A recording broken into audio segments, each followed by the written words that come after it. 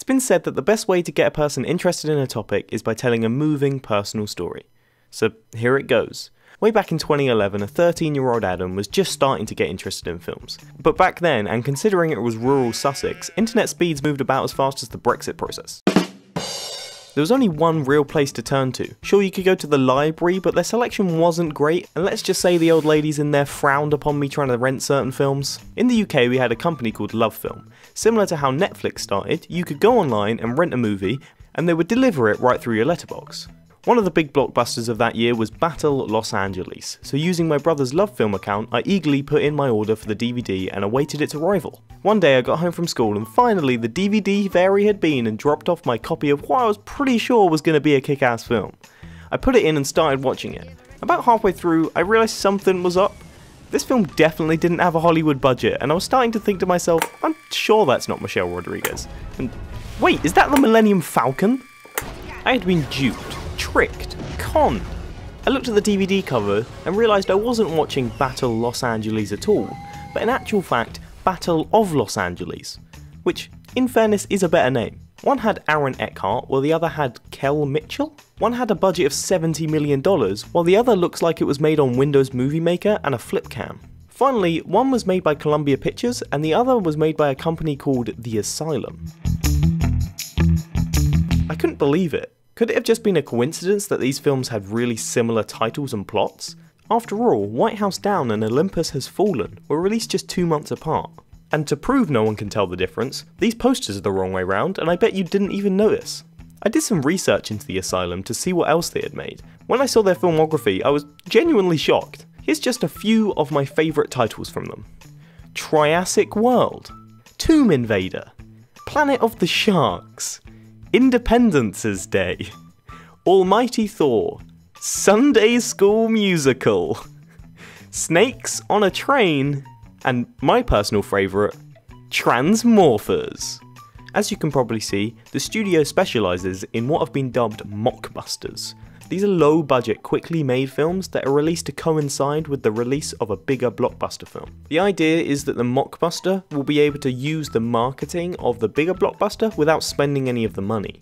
According to the two men named David who run the Asylum, they stumbled across Mockbusters by mistake. They just so happened to release their adaptation of War of the Worlds at the same time Steven Spielberg did. You know, great minds think alike. Anyway, Blockbuster ended up ordering 100,000 copies of the Asylum version, and the Davids realised they were onto a winner. You're probably thinking, surely they can't make any money. Well, they point to a report from Blockbuster and Hollywood Video that says only 1% of people ask for their money back for these films. And according to them, they haven't lost any money on any of their productions since 2009. This makes them more successful than both of those two film stores, Twitter, and basically any business that has the word Trump in the title.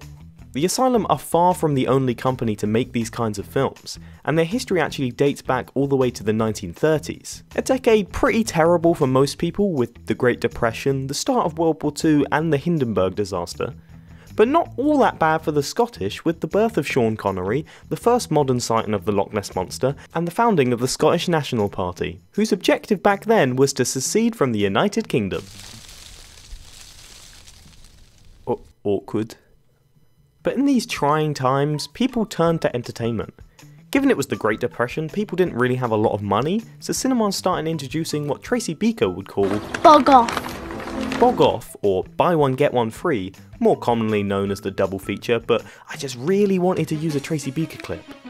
The first, or A picture, would be the one that people were really interested to see, and then the theatres would buy a cheaper B film just to pad out the schedule. The big studios got in on it, and by 1935, B-movie production made up about half of Warner Brothers' output. The mass production of TV did lead to a decline in these films. People could watch bad films at home, so they only went to cinemas for the big spectacle films. They survived until the 90s, however, mainly targeting big-name directors who they knew would make successful films. Most Spielberg films from the time were followed by a copycat. They weren't great, just look at this clip from the E.T. knockoff, Mac and Me.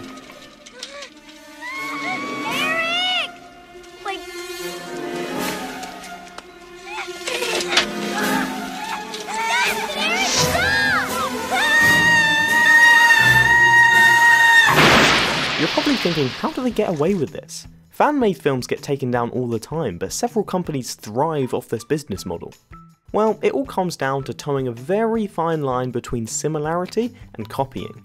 Good Times Pictures, another studio that specialised in mockbuster animated films, were taken to court by Disney over their straight-to-video Aladdin movie that came out just a few months before the real thing. Eventually, the court actually decided in favour of Good Times because Aladdin is a public domain character, and the films were found to have enough differences to make them distinguishable. Basically because the genie was gold and had a mustache. The Asylum did once lose a lawsuit against Warner Brothers for its film Age of the Hobbits. They unsuccessfully argued that Hobbit was a generic term and were ordered to change the film's name to Clash of the Empires. Now, we already know that the video and DVD rental market revitalised this industry, but even online streaming services have fallen into the trap. In what was presumably an attempt by Netflix to pad out their library in the early days, they licensed films like Tappy Toes, Little Cars and Chop Kick Panda, leading to some pretty confused customers.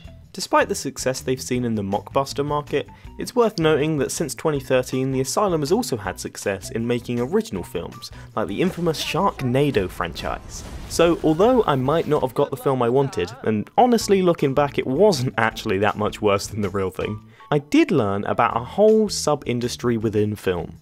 So all that's left to say is thanks to the Davids. You're really one of a kind. Wait. If you enjoyed that video, why don't you check out one of these other videos, or you can even subscribe to the channel and you'll see more from me in the future. If there's any topic that you want me to do a video on, leave it down in the comments and I'll do a bit of research. Thanks for watching.